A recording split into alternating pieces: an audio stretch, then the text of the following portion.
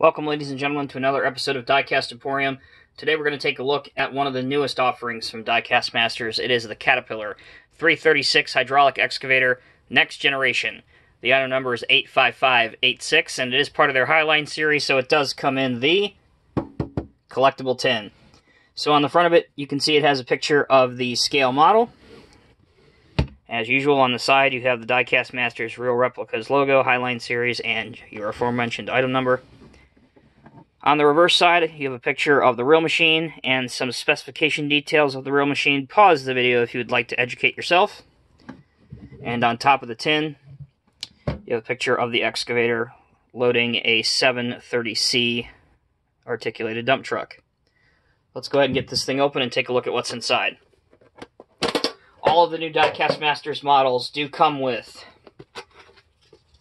our good friend Bob, the operator, inside. So you can opt to put him in or leave him out. And also a pair of tweezers. So that can help you put the operator in the cab. But in all honesty, you really don't need it. Here is an instruction sheet, which you also don't need, to tell you how to lift up the piece of the cab to put the operator in. But it's a nice inclusion in case you need some help with that. And also here is the newest brochure of the 2019 lineup of CAT model offerings. So with that out of the way, allow me just a moment here to get the model out of the tin. And we will take a look at it from there. Here it is. Alright, so first thing that we will look at is the detail on this model, and then we'll go into the functions. So all of the hand and grab rails are thin metal. They are not plastic, thankfully. They do have the kind of flimsy and really thin hydraulic lines, similar to those that were on the 349.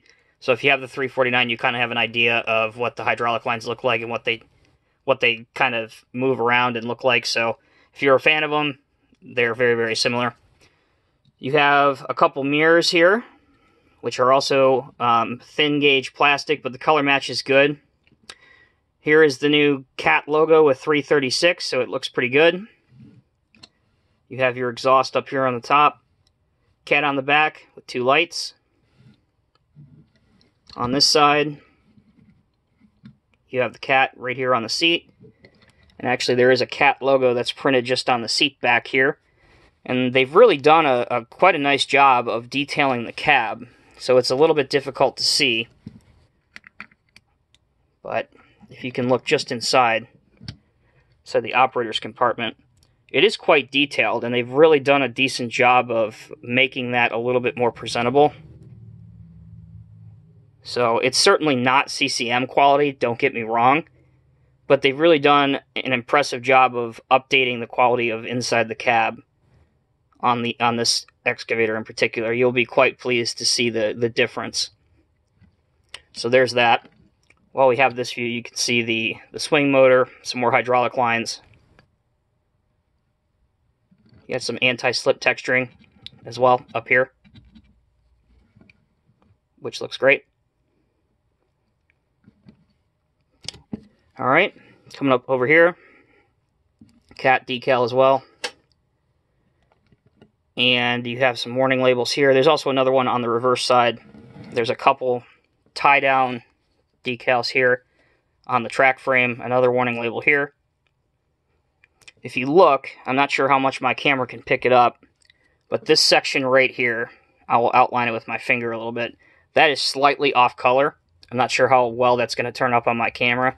I don't know why that is, and I also don't know if that's the case on the real machine. I tried to look up some reference pictures, but they really weren't all that great for reference, ironically. But do note that. You can actually see it pretty well there if I turn it. It's a darker shade of that CAT yellow. Alright, so that's for the details. Let's go into the functions. Just for time's sake, I'm going to leave the top of the cab off. I don't really think you guys care. But to put Bob in, you just slide him in there. You see these two holes. The top of the cab part is plastic. The rest of the cab is metal for the most part. And it just clicks in. It is a solid fit, so there's nothing sticking out. It clicks shut pretty well, so nothing to worry about there. The tracks move very well on any surface with friction, and even on this relatively smooth surface, it rolls quite well. Underneath, not much in terms of detail at all. The tracks are individually linked. They are spring-loaded, but you've come to expect that from most Diecast Masters models these days, so that's nothing new. Swings relatively easily. Range of motion, pretty decent. Goes up to about that high. Swing out to there. Bucket curl out to there. This could be a whole lot better, but that's as far as it'll go. You can see that there's still a lot of the cylinder exposed. Fortunately, that is as far as it will go. That'll go into there. So you can get it to tuck up nice and tight for a transport load, which I will demonstrate right now. So that'll look good. But yeah, in terms of your digging depth, that could be improved a lot. But still in all, it's not terrible. So there you go, guys. That is the next generation Cat 336 by Diecast Masters in 1:50 scale. Really quite a nice model, reasonably priced as well. If you're into excavators and you like Cat machines, you like Diecast Masters models, I would recommend picking one of these up. They're not, like I said, they're not too expensive. Some of the highlights, I think, obviously, other than the new design of the car body, that kind of thing, is functionality is decent, not the best, but the ergonomics, the detail of the cab, that has been changed quite a lot.